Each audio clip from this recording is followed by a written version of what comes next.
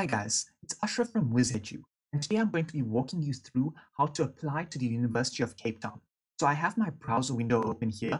I'm using Google Chrome, and I'm going to go to my URL and punch in applyonline.uct.ac.za. And this takes me to my application portal, which I can use to apply. Now, the first option I have to select is which year I'm applying for. And obviously, since you would be in matric this year, that would be 2020, you'd want to apply to be a student in 2021. So I'm going to click to continue. And my next option is, am I a first-time visitor to the UCT website? Well, obviously, I'm already a student at UCT, so ideally, I would want to say no. But for the purposes of this video, I'm just going to say yes, so I can show you the whole application process. So what I'm going to do here is just put in this name here, so UCT doesn't pick up that I'm already a student. I'm going to put some date in 2000. Let's make that 23rd of April 2000. And I'm going to go ahead and enter my email address here. Just going to quickly copy and paste that. And I'll create a password here. And we'll click to create an account. And this account is basically going to be your gateway to your UCT online application, which you will use to manage any communications between yourself and the university and check the status of your application and upload any documents where the need may arise. So we'll click to create an account. I will update my password and I will return to the UCT website. Okay, now what this means is I will basically be sent an email at this email where I can confirm my account, and when I receive that email, I will then be able to continue with my application. So now what I'm going to do is I'm going to go to access my email so that I can log in and continue with my application. So I'm going to go to my Outlook account. I'm going to go to sign in. Google has already inputted my details for me, so I can sign in. And now when I get to my inbox, I see that I have no mail. However, I do have one email in junk mail. So apparently Outlook has classified my application as being junk mail. So I'm going to go check my email, click to verify my email address, and this will allow me to continue with my application. So I'll go down. It says here that my email has been verified. So I'm still applying for the year 2021. I will click to continue. And now it's already filled in that are you a first-time visitor to the UCT online application website? No, because I've already done this first step here. We've already created our account. So we will go to no and we will put in our details.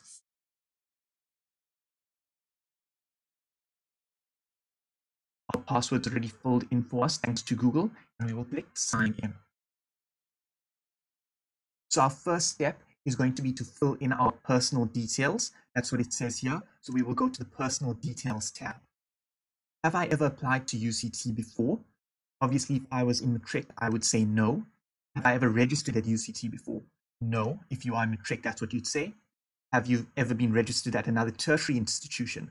No, because you're still in matric. Are you writing a secondary school leaving examination in 2020? Well, yes, you are. You would either be writing the IEB or NSC exam at the end of this year. Have you written a secondary school leaving examination previously? Well, obviously, if you haven't failed previously, or if this is your first time in matric, then you would say you haven't written a school exam leaving examination previously because this is your first time in matric. So my first name as per my ID or passport is going to be Dr. Musa. I'm just using that for this example here. And we're going to go ahead and put the same date of birth I put before. Doesn't really matter. This is just for practice. My title would be Mr. All of these bits here aren't information that's required for you to fill in. Anything with an asterisk, as you can see over here, is something you are required to fill in. However, all this information, such as middle name, first name, you can leave that out. Sex, male. My home language would be English.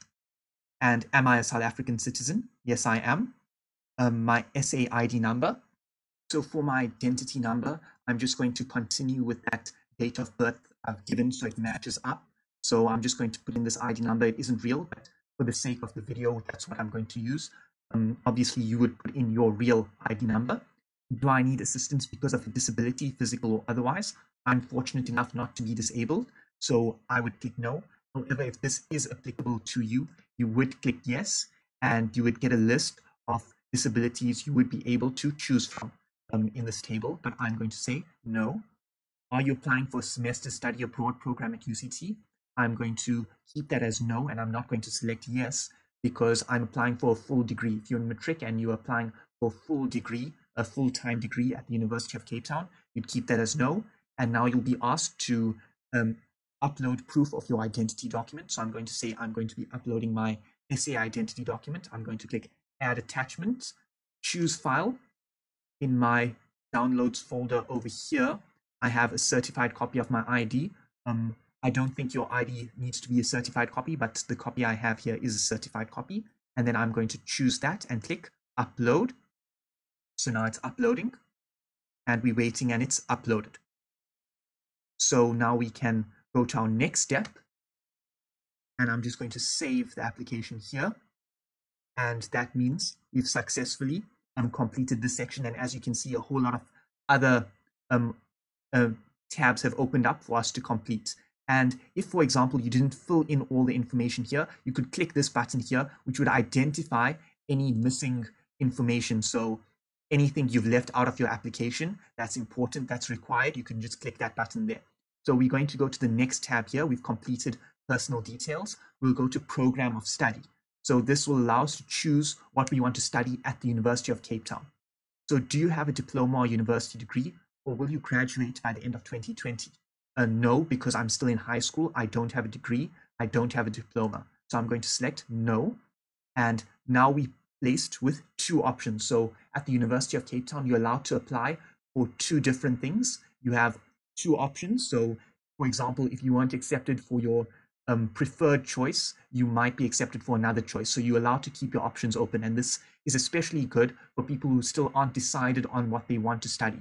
For example, in matric, I was debating between medicine and actuarial science. My first choice was with the Faculty of Commerce.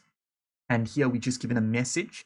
We are told that if you apply to the Faculty of Commerce, once you register, you can change your degree to anything within the Faculty of Science. That means that if I apply, let's say, for actuarial science, and in 2021, when I go to register at the University of Cape Town, I could always change to a BCom in accounting, for example. And what this is also basically telling me that if I apply for actuarial science, if I don't qualify or I don't meet the requirements of that course, I will be considered for other degrees within the Faculty of Commerce, such as a BCom. Okay? And this is basically a message on the flexibility of commerce degrees. So I'll just click OK there, and I can click the qualification I want. I'm going to go for Bachelor of Commerce or Bachelor of Business Science in Actuarial Science mainstream. Your ADP, on the other hand, would be your Academic Development Program. That would be an extended course, an additional 1 year. If you would like additional support, or if you were a bit disadvantaged during your schooling career and you need a bit more support to excel at university, that's what you'd want to be going for. I'm going to go for mainstream.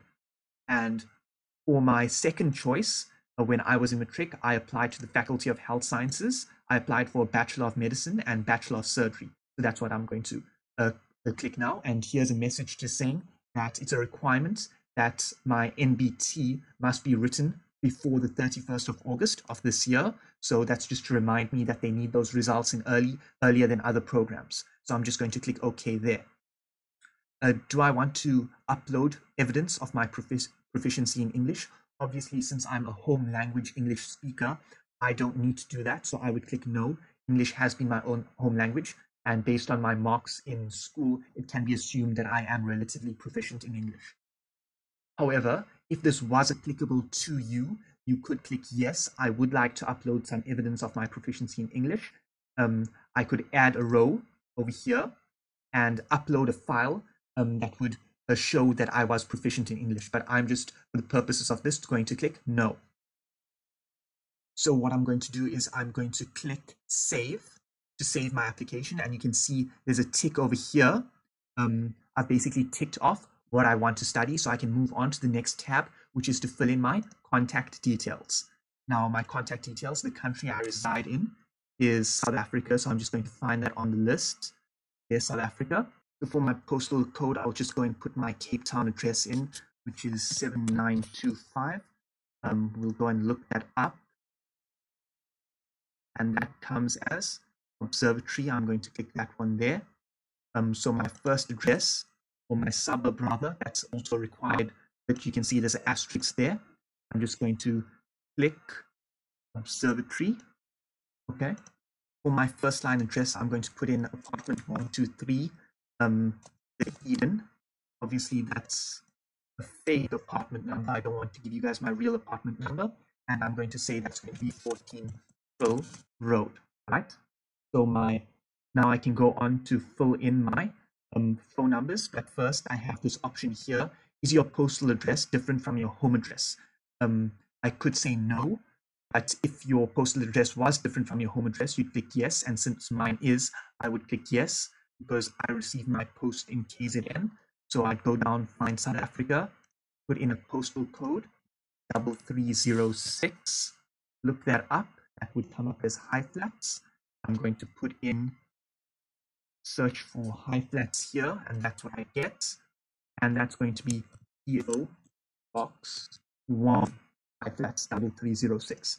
Now I can go in and fill in my contact details. So your international dialing code for South Africa is +27, but UCT likes to just keep it as 27. They don't like the plus, as you can see by the example given here. So I'm just going to put in a random 10 digits, 072. Okay, so I'm just putting in a random phone number there. It's not a requirement to put in a fax address. Obviously, not many people have fax addresses. And we can put in our cell phone number as well. So always remember the dialing code. And that's going to be 082 and just a random number for this application. Now I'll go ahead and click save. And you can see we've completed all the required information here. So this tab has been completed. We can move on to the next step. So our next step, are you writing a secondary school leaving examination in 2020? In our previous steps, we've already selected yes to this. So that's already filled in for us. Is your grade 12 or equivalent school in South Africa? Obviously, if you are a South African student, you are going to click yes here. Now I can find my school. By clicking province. So I'm going to narrow that down to KZN. I'll search my school here. I'm just going to put in the first few letters there for my school. And we have Scotborough High School. So I'll select that. Just check these details are correct. Have I written a secondary school leaving examination previously? I've already answered this question before, so it's filled in for me. That's going to be no. Select your school leaving exam authority. Obviously, if you are within a public school such as mine, you would click NSC, or even if you were with a private school that writes the IEB, you'd click NSC for National Senior Certificate. However, if you were doing a different qualification, you'd select something else. Indicate whether your school has 3 or 4 terms. My school had 4 terms, so that's what I'll select here. Did I write my grade 11 exam at the same school as I'm writing it in grade 12? So I was in Scotborough High School since grade 8 and up until grade 12, so I'm going to click yes. I have been at Scotborough High for that period, so yes. However, if you click no, you'd be faced with another few options. Is your grade 11 school in South Africa? You might say yes, and then you'd have to click, you'd have to show which school you're in grade 11. But for the purposes of this application, I'm going to click yes over here. Now, my NBT registration number, you would have had to register to write your NBTs. However, as you can see, this isn't a required field at the moment, and you could come back and fill it in later. So I'm going to go and fill in my marks for each of my subjects. English was 95, Afrikaans 94, Mathematics was 100, Life Orientation 94, Accounting 98, Physics 98, Life Sciences was 94, History 96, and AP Maths was 94. Okay, so I've filled in my marks for grade 11. I'm just going to go ahead and click save. Okay, and obviously you can also enter your grade 12 subjects in. Those are going to be the same as your grade 11 subjects. And you can see that it only has a tab open for April because obviously you wouldn't have gone further than April this year. But of course, many of us, due to the current COVID-19 outbreak, we've not had the privilege of writing our exams as yet. So many of us might not even have our April results as yet. But I'm just going to go ahead and fill this in just so it's completed. And we have AP Maths here. So these are my subjects for grade 12, but I'm just going to leave the April percentages blank because I'm sure for most of you, you wouldn't have gotten your April results back yet. So I'm just going to go ahead and click save, and my save is successful. And I don't have a tick here yet because I haven't filled in my NBT registration number, and obviously my grade 12 marks aren't filled in, but these aren't required fields, so you can still submit your application without having filled in your April percentages. Obviously, I would highly recommend registering for your NBT as soon as possible. So I'm going to go to the next tab, which is already completed, post-school activities. Of course, since you're still in matric, you haven't done anything outside of school or post-school, so that's done. Tertiary education details, I don't need to complete as stated here because I'm still in high school. I don't have a tertiary education background. Now we'll go to housing application. Do you want to be considered for student housing in 2021? Obviously, if you live in Cape Town or you are opting for private accommodation, you click no. However, if you wanted to keep your options open, I would recommend clicking yes, because even if you are accepted for student housing, it's not something you have to go into. So it's always good to keep your options open. So I'm just going to click yes there and save. So you can see we have a tick now for our housing application. Now we come to funding. Do I need financial assistance for my undergraduate study? If you needed financial assistance, you'd click yes. Otherwise, you'd click no. So if you clicked yes, you'd be provided with this information here, and you'd have to apply for financial assistance through NSFAS, as it says here, and they, in conjunction with the university, would arrange how you'd be financially supported. But for the purposes of this application, I will click no, and then I will click save. Okay, and you can see we have a tick here for our funding, and we will go on to the final step, which is our parent and guardian information and the people who will be responsible for our fees. So I'm going to go in and fill in my dad's information here as my parent. I'm going to fill that in. And you don't have to fill in his ID or passport number. As you can see, there's no asterisks here. I would recommend doing that just for the interest of privacy and this video. I'm going to leave that blank. I'm going to put the relationship, my father, email address. You'd obviously put in his email address. As you can see, it's not a requirement, but I'm just going to put in my personal email address here, so I'd be informed of any communications. And then I fill in a cell phone number. As you can see, it's not a requirement. There's no asterisks, but I will just put in a fake phone number just for interest of the video. And is your parent guardian's address different from your home address? So obviously, if you are staying with your father or your parent or guardian, you'd say no. However, if you were staying separately from your parent or guardian, you would click yes, and then you'd be provided with this tab here, so you could input their address. But for the purposes of this video, I'm going to say no. And now we go on to our fee payer information. Who's going to be responsible for fees? Is your parent or guardian also your fee payer? Well, if the details of the person you filled in here was responsible for your fees, you'd go ahead and click yes, and that would automatically fill in their details here as your fee payer. However, if someone else was responsible for your fees, or you had a sponsor, or your aunt or grandparents were going to be paying your fees, then you click no, and you'd have to supply their details in this box here. But for this video, I'm going to click yes. Is the postal address of your fee payer different from your postal address? So obviously, if you're staying at different locations, you receive post differently, or your fee payer isn't a family member or is a different family member than you've indicated over here, they might receive their post at a different address. You'd click yes, and then you could fill in their information here. However, if they were staying in the same address as you, in this case, my father, he receives the post in the same post box as me, I would click no, and my postal address would automatically be filled in here. However, you would have to change that if the postal address was different, but I'm going to leave it no for now. And now our final step is our redress and disadvantage factor information, and this allows the university to assess what your circumstances and background are, so they can adequately implement transformation and redress in the university. So What was your mother's racial classification under apartheid? I'm going to say Indian. For my dad, that would be the same. My mom's first language was English. And then for my mum, her highest level of education was a diploma. So that's what I'll select. Obviously, you are given quite a few options here. My dad, his highest level of education was matric, and my grandparents was some formal schooling, so just high school. So that's what I'll fill in. Sorry, high school, some formal schooling. Does your family receive a child support grant on your behalf? So do my parents get a child support grant for myself? I'm going to say no. Does my family rely on a social pension from the state or government? I will click no, and I filled in this tab. So now I will go ahead and click save. Okay. So now, as you can see, most of my details are completed. If you've reached this step and you still don't have some ticks, you can click this button here, which will identify any missing information.